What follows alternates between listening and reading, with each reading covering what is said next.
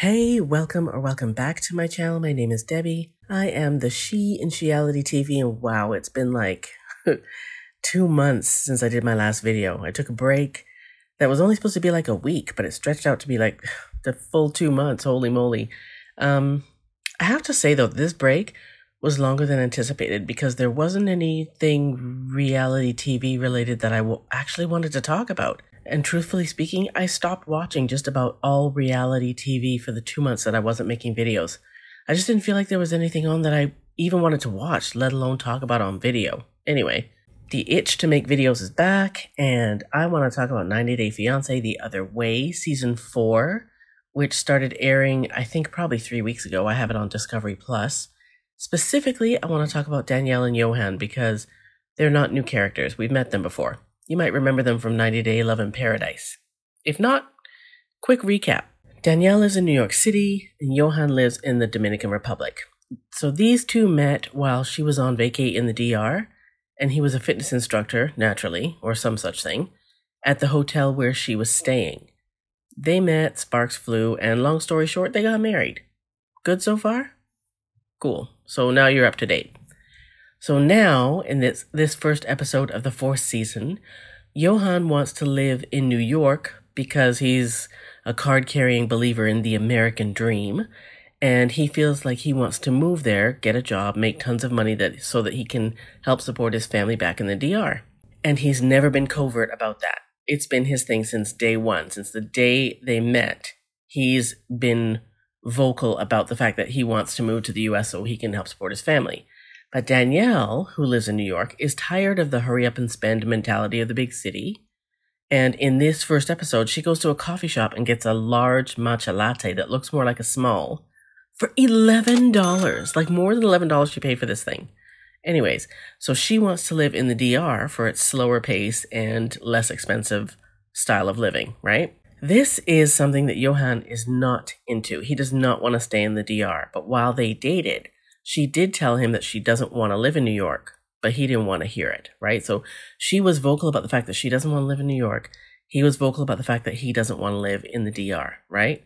So she wasn't dishonest about what she wanted, but while they were dating, she kind of relaxed her position for the sake of keeping the peace, okay? So it kind of lulled him into thinking, you know what, she'll be okay with going back to New York, like, you know, she doesn't want to stay in the DR. But every time she went to the DR to visit her now husband, she really didn't look forward to going back to the US, and not just because she would miss him. She so badly wanted to start living her own dream of eating mangoes and giving yoga classes on the beach in the DR, right? Yohan, on the other hand, feels the same way about living in the DR as Daniele feels about living in New York. He doesn't feel like there's any opportunity there. He's lived there his whole life, and he's tired of the struggle to actually make a life, not just a living. So, if you ask me, both of these people are deluded about the exact same thing. The truth of this relationship is neither wants to live where they currently do, and it looks like they're using each other as a way out, right? Does that make sense? Here's the twist, though. First, Daniele does make a deal. Daniele and Yohan make a deal that they'll live in the DR only for 1 year because they figure that's how long it will take for his papers to be approved to move to the US, right? So in this episode, Daniele tells her friends that she's moving to the DR, and she also reveals that she hasn't even filed the papers for Yohan to move to the US, right? So her friends ask if he knows this, and she says, well, he doesn't not know it, admitting that she hasn't told him that she filed the papers the same way she hasn't told him that she has filed them. So the question is, why hasn't he asked her? Right? Because she says he hasn't asked. I'm wondering why he hasn't thought to ask her. Maybe he doesn't want to come off as being one of those guys who, latches on to an American woman so that they can get married and move to the US, maybe?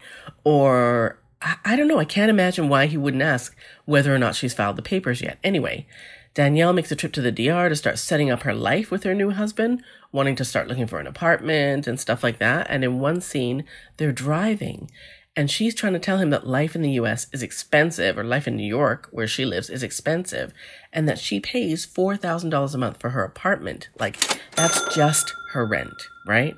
No food, no like hydro, no like nothing else. That's just what she pays to live in the apartment. But when she's telling him that, all I'm thinking is, why would you tell him this? All he probably hears is, or thinks is, so she's got at least $4,000 a month to spend, right? He don't care how much it costs. He's like, at least you can afford it, right? You know that he's not making that kind of money, or he wouldn't be wanting to leave his country for a quote unquote better life in the US so badly, right? So she tells him that the American dream doesn't exist. It's a fallacy. But he doesn't believe her, because he says he knows people who have left the DR, moved to the US, and made something out of nothing, right?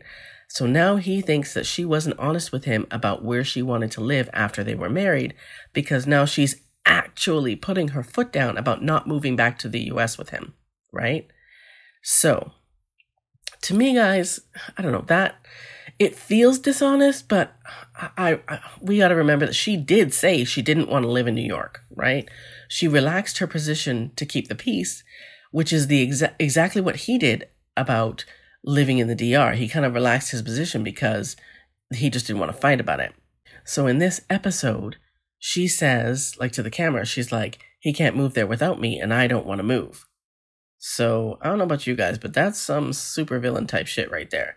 Like, she didn't file the papers. She's not planning on filing the papers, but she didn't tell him that. I feel like both of these people thought that once they were married, they would push harder to get their way regarding where they'd be living. And now that they are married, it's turning into a much bigger issue. So at the end of this episode, Danielle spends time with Yohan's family, all 16 of them, and tells them that she wants to stay in the DR long term. There's no real reaction from the family, but I think Yohan was all proud that he was getting out, or he thought he was getting out, and now she's crushed that dream. Like I said before, there are 16 people in his family, and he names them all off, you know, mom, dad, auntie, uncle, sister, nieces, nephews, whatever, and he wants to make money to support those people. So now Danielle and Yohan have made a new deal. They'll live in the DR, and if things are going well, he'll relax on his position to move to the US. If things are not going well, they'll talk again about moving. But I think that regardless, he doesn't want to stay in the DR. And he still hasn't asked her about whether or not he's filed those papers. Like, right up to the end of the episode, he hasn't asked her, right? And I'm into the second episode now, and he still hasn't asked. I don't know if he asked by the end of the second episode, but we'll see.